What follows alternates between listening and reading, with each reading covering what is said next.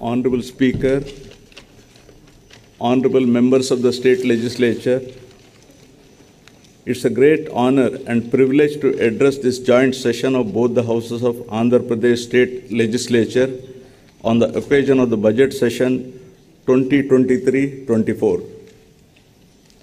It is almost 4 years since the journey to fulfill the hopes of more than 5 crore people of this state had begun under the dynamic leadership of our Honorable Chief Minister Shri Y.S. Jagan Mohan Reddy.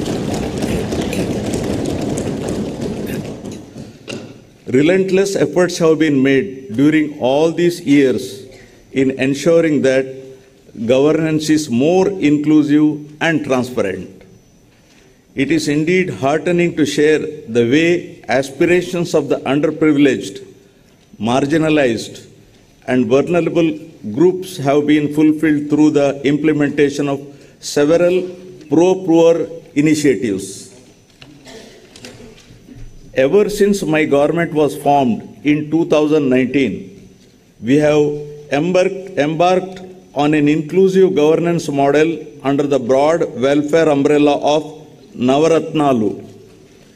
Moving in sync with the global development agenda of sustainable development goals, the government has carved a well-knit development and welfare framework of Navaratnalu, implicitly adopting the concept of leave no one behind.